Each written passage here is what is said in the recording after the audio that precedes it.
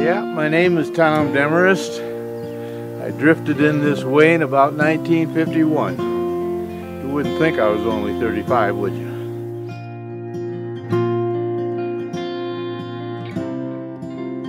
Well, so in 1960 I got myself a brand new wheelbarrow, brand new hammer, and a good shovel. And we started building.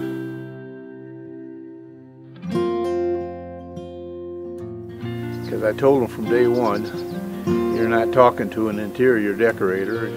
My job was to build, and that's what I did. I think that anybody that has a chance to see these mountains and to participate in either fishing or boating or anything else, I think it's a great opportunity for them. I think we'd probably all be a little bit shocked to find out how many Americans really know a country like this exists. You know, they talk about going to Europe and every place else, but how many of them have really seen America? And a guest ranch is an excellent way to see it the way it should be seen.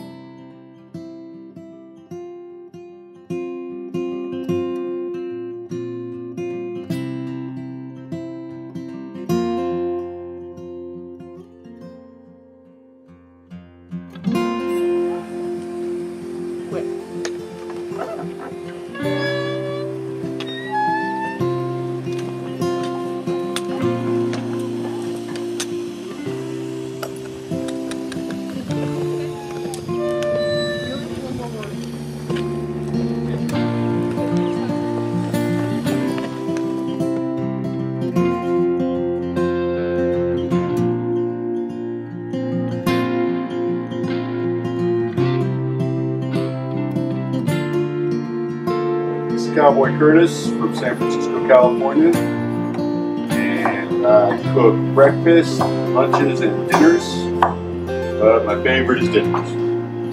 Chefing at the ranch is entertaining the guests, making sure that I listen to what their requests are and what kind of flavors that they like. A lot of people may not like garlic or cilantro, so you get to play with that. You get vegan and gluten-free people come in, so you have to make sure that you have things for them. And that's exciting for me to be able to figure out those puzzles. But generally, they just want a good meal, and I enjoy just being here interacting with the guests.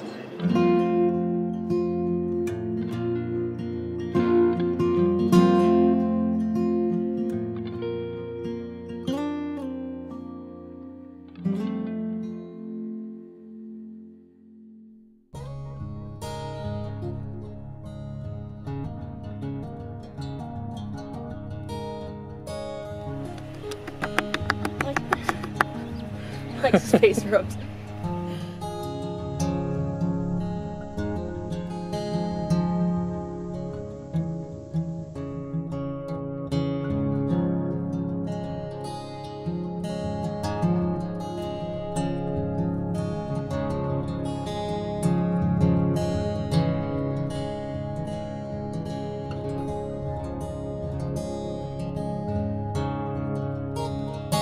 This is rhubarb pie.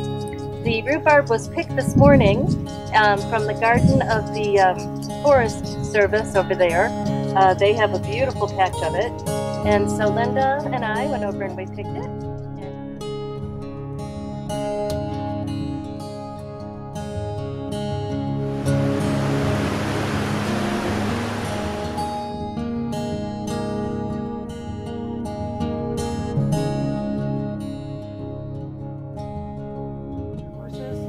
are. They're like people. They all have different personalities. Sonny's one of our best guide horses. He's really honest and sound. They actually use him for our hunting trips as well. So we'll go out and camp for a week or two and stay out in the woods. And he either ties or stays in a little corral. It's really good. We have a buckskin dun in there. His name's Billy.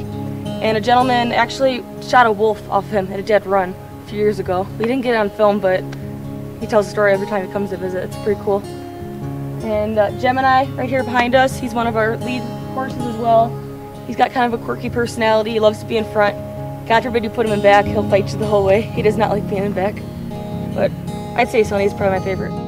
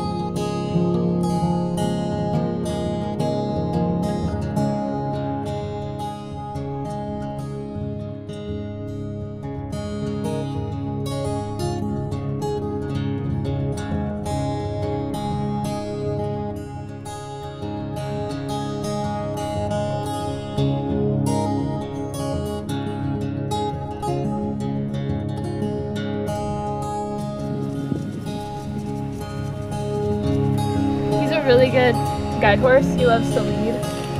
If you have him in the back of the pack, he definitely tries to walk out and pass other horses. He's a really great horse though. He's really good for wrangling.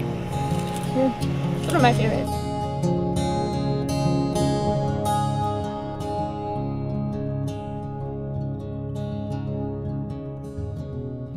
My name is Kara Demarest Williams, and my grandfather bought this place in 1951, the Diamond D Ranch, and started off as a working cattle ranch and big game outfitting, and has evolved into a guest ranch.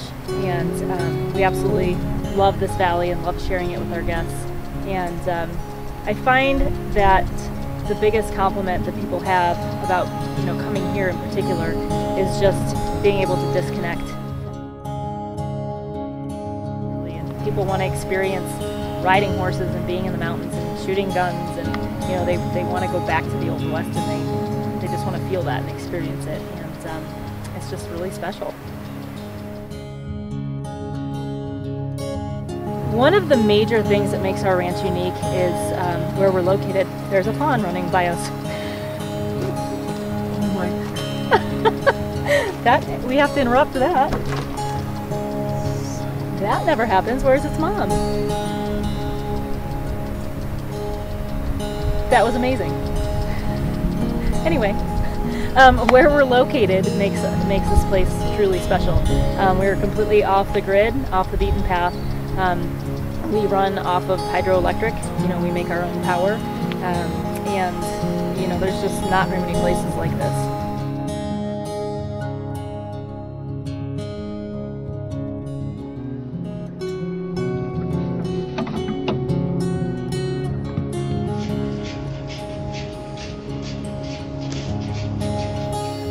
Well, an important thing as far as we're concerned, number one, this is a family operation. This is some big corporation out of Dallas or New York. We look after people the way we want to be looked after.